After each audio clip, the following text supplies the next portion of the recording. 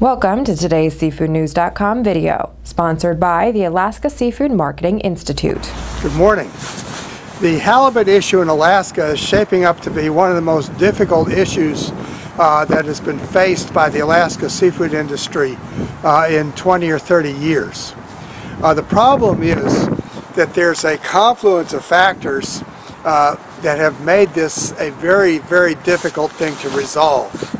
The first factor is that halibut management has not normally been under the U.S. laws and under Magnuson Act and the North Pacific Fisheries Council. Instead, it has been managed by the International Pacific Halibut Commission. And the Halibut Commission, although it has reputable scientists and makes a scientific forecast about what constitutes overfishing, is not required by law to stay within that forecast. And so there's been some criticism that part of the problem is that the IPHC has allowed too much overfishing to occur. The second problem is that halibut isn't just supporting the directed fishery in Alaska. It's supporting all the other major fisheries, longline and trawl fisheries, which have to take some halibut bycatch as almost a precondition to harvest their own species. And when people blithely throw up examples where other fisheries have substantially reduced their halibut bycatch, they're not really comparing apples to apples. There is a significant bycatch reduction in the BC trawl fisheries, for example. But those fisheries are so small compared to the Alaska trawl fisheries that if you took the same ratio and applied it across the Alaska trawl fisheries, the amount of halibut taken would be much larger than the current caps.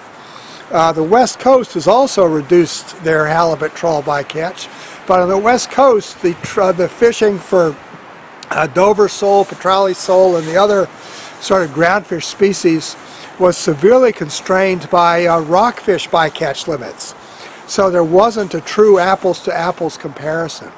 So what this makes me think is that in addressing this issue, it's going to be very important for all the different interests and different sides to be involved with it. And it cannot happen with sort of the IPHC dictating to the council they have to do this or the IPHC is going to do that.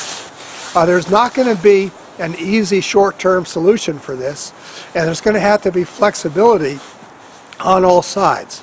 So it's going to become a real test of what happens in a management system when things get out of balance and out of whack.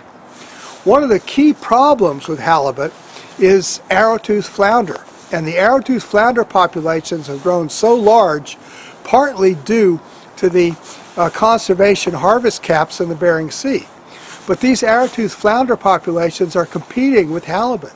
So what you have is a situation where the halibut are not growing as large as they used to, and many male halibut are under the legal size limit. So this means the directed fishery is concentrating on the female halibut, which are larger and are also the key to the reproductive health of the system. So there's a big ecological component in this as well, and it's not going to be solved by people sticking to their traditional self-interested positions. It's going to require a new way of thinking about the entire Alaskan fisheries ecosystem to ultimately solve this halibut problem. In Lexington, Mass., this is John Sackton. Today's SeafoodNews.com video was brought to you by the Alaska Seafood Marketing Institute.